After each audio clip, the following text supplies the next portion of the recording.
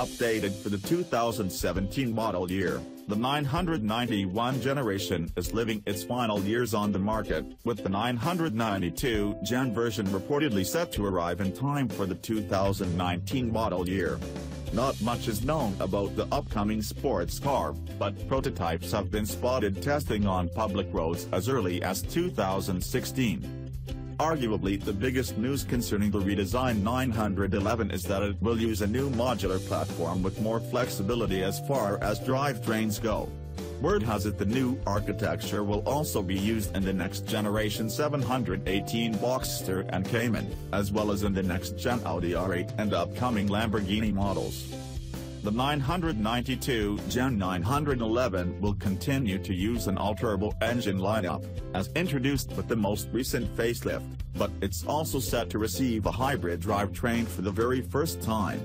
Although this rumor has yet to be confirmed by Stuttgart, electrification is a natural step for the 911, especially since Porsche is already offering hybrid version of the Panamera and Cayenne.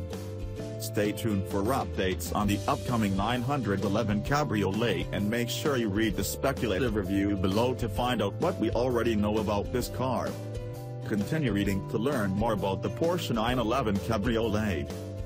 Updated for the 2017 model year, the 991 generation is living its final years on the market, with the 992 Gen version reportedly set to arrive in time for the 2019 model year. Not much is known about the upcoming sports car, but prototypes have been spotted testing on public roads as early as 2016. Arguably the biggest news concerning the redesigned 911 is that it will use a new modular platform with more flexibility as far as drivetrains go. Word has it the new architecture will also be used in the next generation 718 Boxster and Cayman, as well as in the next-gen Audi R8 and upcoming Lamborghini models. The 992 Gen 911 will continue to use an all-turbo engine lineup, as introduced with the most recent facelift, but it's also set to receive a hybrid drivetrain for the very first time. Although this rumor has yet to be confirmed by Stuttgart, electrification is a natural step for the 911, especially since Porsche is already offering hybrid version of the Panamera and Cayenne. Stay tuned for updates on the upcoming 911 Cabriolet and make sure you read the speculative review below to find out what we already know about this car.